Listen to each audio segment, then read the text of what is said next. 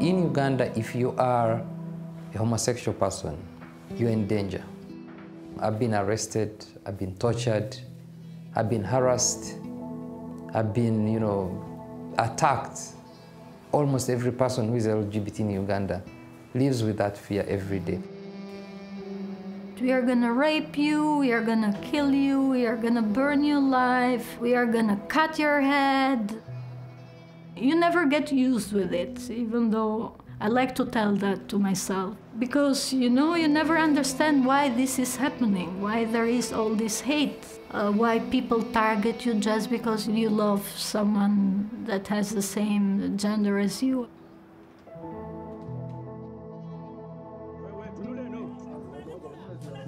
Despite working in environments where homophobia is widespread, they continue fighting with impressive resilience for every individual's right to have their own sexual orientation and gender identity.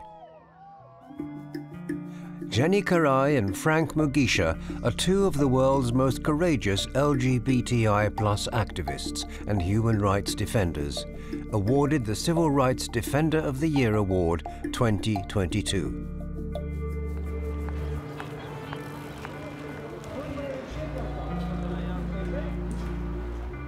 She works in one of Europe's most homophobic countries, a country where LGBTI+ people are stigmatized and many forced into exile. Xheni Karaj is one of the founders of Alianza LGBTI and has dedicated her life to fighting for the human rights of LGBTI+ people.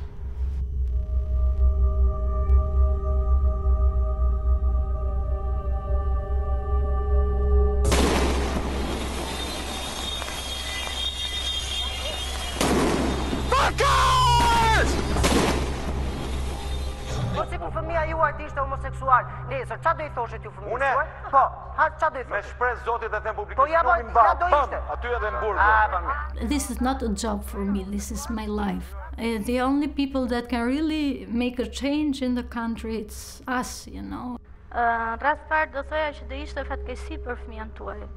Kishte një papa si ju. The general society still has a lot of stigma and prejudices towards LGBTI people. So, and the society is very conservative, very patriarchal. So we are still far from total acceptance and freedom. And more than 80% of the community wants to leave the country because they don't see the possibility of living free and without discrimination.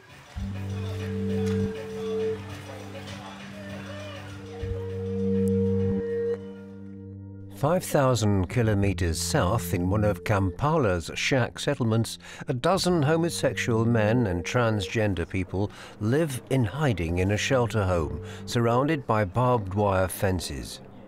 Frank Mugisha, who heads the organization Sexual Minorities Uganda, SMUG, is being told another shocking story that bears witness to the oppression against LGBTI+ people in Uganda.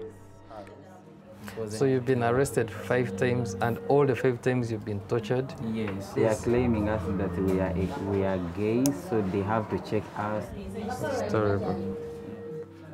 If they openly reveal their sexual identity, they risk being subjected to violence and harassment.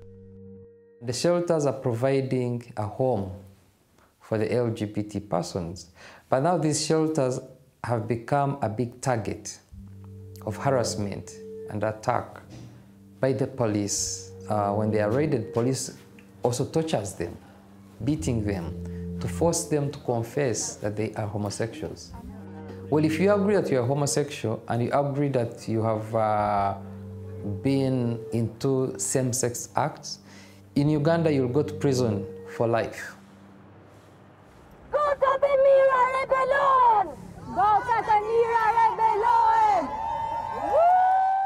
In Albania, although LGBTI+ people do not risk imprisonment for their sexual orientation, they do risk rejection by their families, losing their jobs, and being denied medical care. Many here still see homosexuality as a dangerous Western infection from which the country must be protected. Xheni Karaj was the first lesbian person in Albania to openly come out, a decision that in many ways changed her life. From that moment on, I'd never stopped doing activism, and yeah, it was like a cure for me. It cured me from all that anger and darkness and pain. And it made me meet other people, so we started to build a community. Alianța is a uniting force for the LGBTI+ community in Albania. For more than 10 years, Xheni has been engaged in an intensive information and opinion-building campaign to change the hearts and minds of the general public and give LGBTI+ people a voice. Ne jemi thjesht dekriminalizuar, por nuk figurojmë as gjikundi, as në punësim, as në shkolla, as në legjislacion. More than 100 LGBTI+ people rejected by their families have been given protection from violence and harassment in shelter homes that Alianța has set up together with partner organizations. And the many years of opinion building are beginning to pay off. I think we have been doing a revolution in Albania, and I can see it that the language people use to identify us. Even me personally, when I was walking in streets, people would call me pederast. They didn't even know what lesbian was, what gay, what trans was.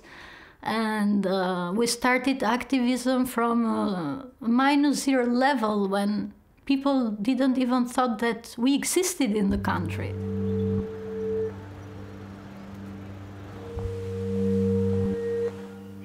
Yes.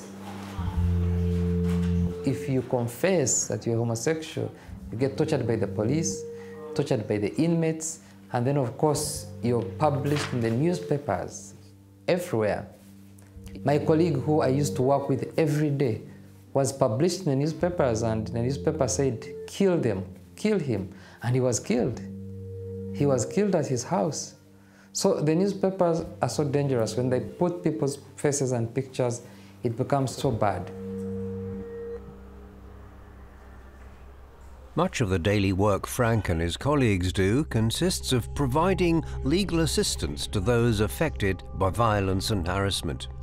SMUG also serves as an umbrella for 18 different organizations that together drive the fight for LGBTI+ rights in the country.